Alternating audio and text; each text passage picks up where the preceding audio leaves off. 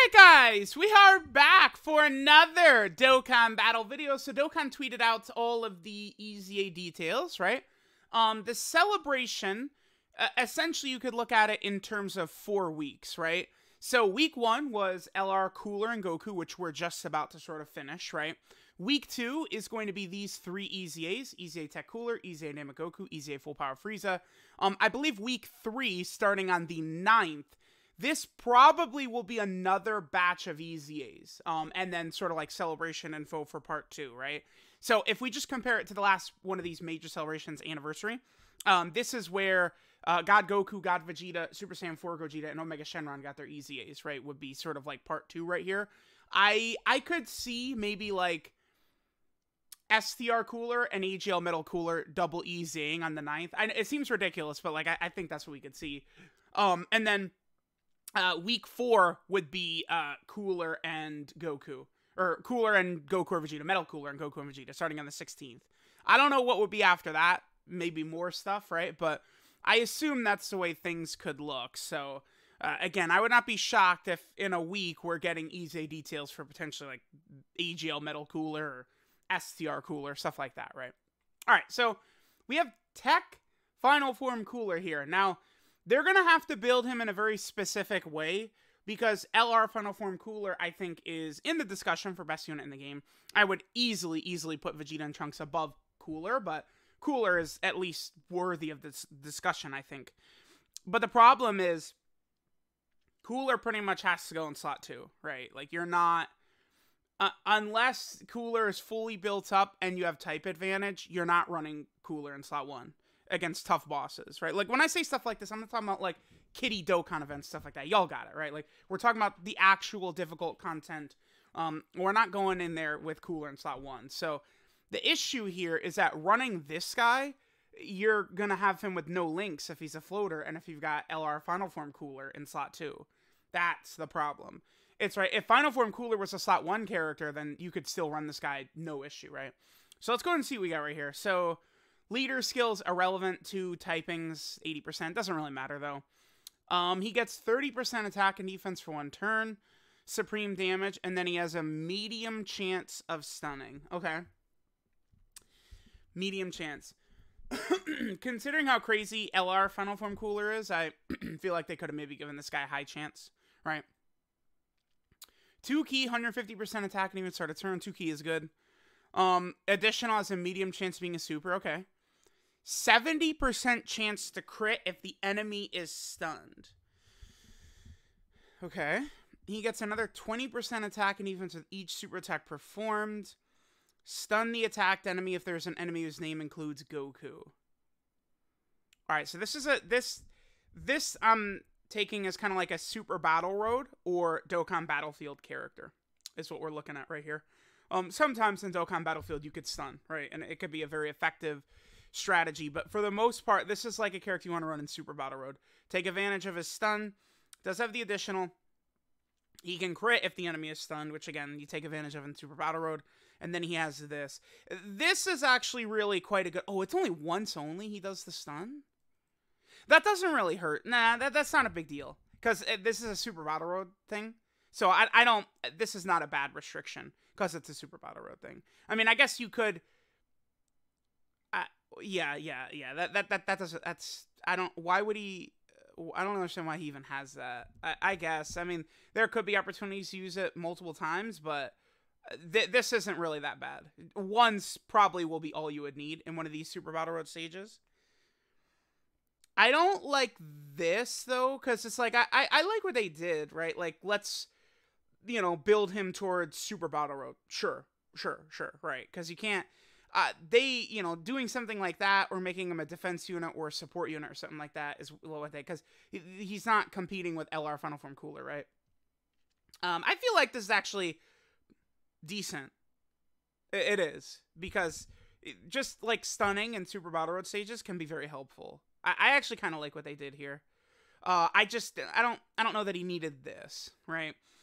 Because he's, you know, what seems to be geared more towards Super Battle Road, you don't need a character who needs to super attack multiple times in Super Battle Road, I don't think. But he's solid. This is helpful. I really plead with people to not underestimate how strong Ki can be on like a TUR and stuff like that, especially a character, you know, like in a Super Battle Road stage like that. This is good. This is really good. That will help a lot, right? And you got the stun right there. You got the stun right there. I like him. He's okay.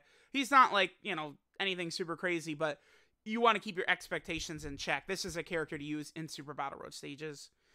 Shrunken's Gun of Space, Source for Conquest, Big Bad Bosses, Brutal Beatdown, Metamorphosis, Universal Summit, Fierce Battle. His link set is the same as STR Base Cooler. Okay. So STR Base Cooler is this guy's best friend, sure. These are the categories on Movie Boss, Transformation Boost, Wicked Bloodline, Terrifying Conqueror, Target Goku, Final Trump Card, Space Traveling Warrior, Planetary Destruction. Final Trump Card is getting an Extreme Super Battle Road stage very soon, within the next several months. I expect that to be a very difficult stage. This guy potentially could help in there. Stunning, probably going to be a very effective tool. I could, like, for like a no item run, see myself actually using this guy over the LR Cooler, actually. Like, if I'm going for a no item run, and it's just like, it's like, okay, we die anyway, like, unless we get the stun off. I could see that, right, actually. Although, what is the Final Trump Card lineup looking like? Don't you fight, like, Turles? Is it the Booze? And I can't remember what the last fight is. I believe you fight Turles' squad and then the Booze, right? Oh, it's a couple away. We get Super Saiyan and Youth first. Yeah, Turles squad, the Booze, and then Goku Black and Zamasu. So, Cooler, his stun from his passive can't be utilized here. Even though you've got two, you know, villain fake Goku characters right there. Okay. Yeah, I remember no-iteming this stage, I think, with STR Vegito 2 years ago, right? Okay. Sure.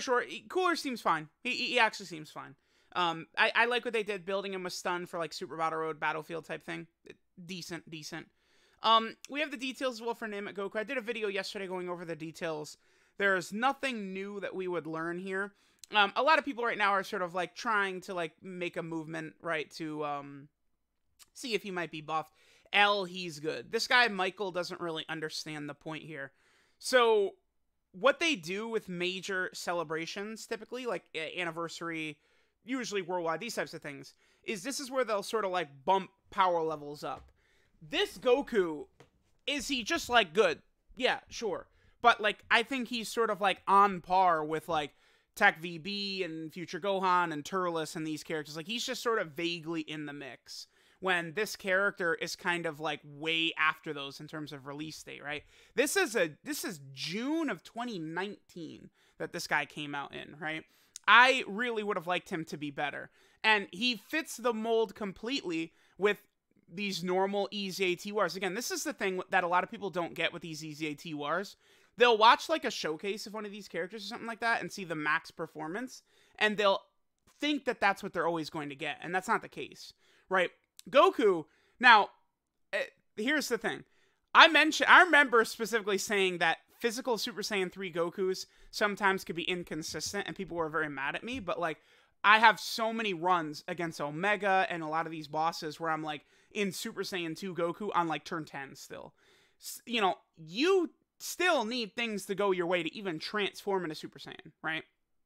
I don't think this base Goku's good enough. I think he's fine. I mean, his stats are going to be good, right? Like, he's going to have very high attack, very high defense, naturally. He'll be okay, but he's not going to be as good as we need for the level of difficult content increase that they've given us. Now, you could say that they don't want these EZA TURs to be able to dominate, but they don't, like, you can just balance them around being able to take these hits a little bit better rather than doing a million, billion, zillion, trillion damage, right? Every character's doing decent damage. All these characters, I feel like you tone their damage down a little bit and give them extra defense, and they're better characters, right? Defense ages better than offense in this game. It's been like this for a very long time. This is why TEQ Ultimate Gohan is incredibly relevant, but STR Base Cooler is not, right? You are not going into new difficult content with STR Base Cooler unless you're hiding him, unless you're getting lucky and he's not getting attacked. Whereas TEQ Ultimate Gohan can still go in front of major, like, Cell Max and Survive and shit like that. Defense ages better than offense, right? This Goku is going to do insane damage, but, like, whoop-de-doo. Like, who cares? Like, every unit does that. What's special is characters who can actually survive against these big-time bosses, right? So, first off, you need sort of decent RNG to transform into this guy. I don't want to say that this is like, oh my god, so tough to do, impossible. My point is that this is inconsistent. On a character who, when he gets really good, he stacks once he goes Super Saiyan, and then we know about the chance to guard, right? But it's a medium chance. So it's like, you could, like, you know, Tiny Tim watching this video right now is gonna go fight Cell Max, and he's gonna transform to Super Saiyan 3 Goku turn 3, and then Goku's gonna immediately activate his guard, and you're gonna say, oh my god, he's so good. Everyone is crazy. He's so incredible. Or the other 80 people watching this, right, are gonna not transform at all until like turn 7, or they transform and then he doesn't proc his guard, right? Like, there's so many factors. All of these EZA TURs are like this. This is why I say this Goku is not bad. He's on par with other EZA TURs. TEQ VB, STR Rose, AGL Turles, STR Ultimate Gohan. All of these characters, people only think about them at their best, right? When none of these characters are consistent. All of them are huge RNG fests. And it's very clear, because all of them are like this is exactly what Dokkan is going for, right? But like AGL Turles, if he transforms and like double stacks, is way different from what happens if he doesn't.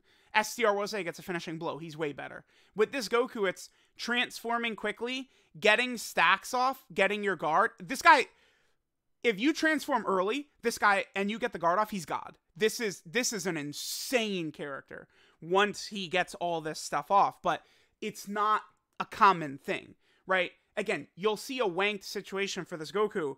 You're not always going to get that when you're using this guy in the actual scary content, right? He can be good, but the way I think to fix this guy, there's, I think, 3 changes I would make that I think would be really good. I would like this guy, I think, to stack defense even in base, right? It might be now we're talking about a lot here, but give him a stack. Boom. Right here. That's step 1. Step 2, you up this to a high chance. And then step 3 is this is permanent when he guards. So it's like base Goku stacks, which is good because then you don't get cucked if you can't transform easily.